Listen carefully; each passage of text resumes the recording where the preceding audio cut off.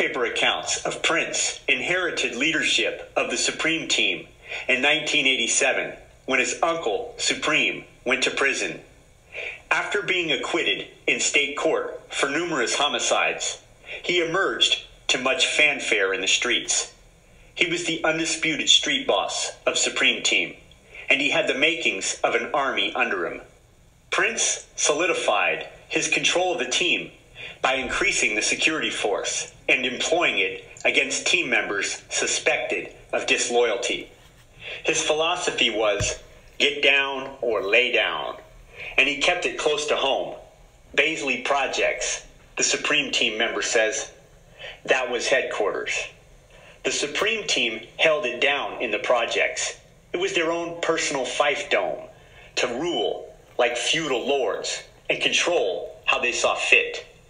With the crack wars in full swing, Prince and his crew terrorized the streets with a vengeance and continued to carve their niche and perpetuate their legend. The team was run like a crime family that rivaled the old-style mob crews.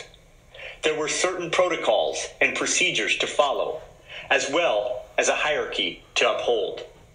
Prince had two rules: do what he said and don't snitch. There wasn't much more to it than that. Dudes who stood strong and held their tongues were rewarded. Those who didn't suffered the team's retribution. In the streets, Prince was a fearsome figure. His wrath was an absolute, and it was legendary. And law enforcement was hot on his trail, trying to get team members to turn on their leader. Niggas weren't snitching on Prince, the Queens Hustler says. They was scared. But that didn't stop dudes from gunning for him. Prince had enemies, lots of them. Some even within the ranks of the team. Legend has it, Prince engaged in gunfighter-type duels and laid down the law with rapid-fire submachine guns.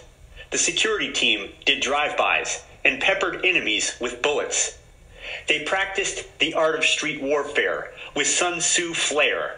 Law enforcement and federal officials considered Prince one of the most violent drug dealers in the city during the 1980s. Prince was the most intimidating individual in the south side of Jamaica, Queens, Bing says. Wasn't no one trying to cross him. New York's tabloid newspapers called Prince Mr. Untouchable. He was like the Teflon Don, John Gotti, as nothing would stick. Cases would be brought, and Prince would end up walking. The indictments were thrown out. In and out on murder charges, he beat them all. His cunning in the streets was backed up by his legal shrewdness. His leadership outlook consisted of doing me and to hell with the consequences. When Prince took over the Supreme Team, he ratcheted up the violence. Collateral damage be damned. Residents of the 113th and 103rd precincts, who hoped that Supreme's incarceration would lead to the demise of the team, were in for a surprise.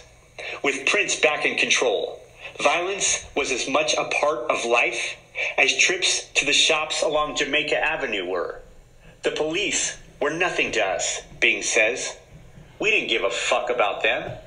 On the south side, there was that overwhelming attitude. They were like NWA, fuck the police. In his book, From Pieces to Weight, 50 Cent wrote about Prince and his reputation. 50 called him King in the book. King was, in a word, notorious. He had previously been an enforcer for the organization, but the feds had indicted the leaders of his crew a few months before.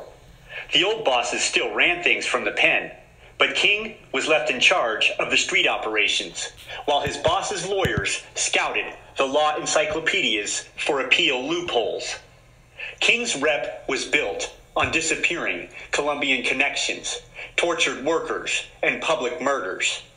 People who were set to testify against him usually changed their minds, couldn't remember what exactly happened, or claimed that the police misunderstood their statements. Word was that King even took the life of his best friend over a few $1,000s that went missing.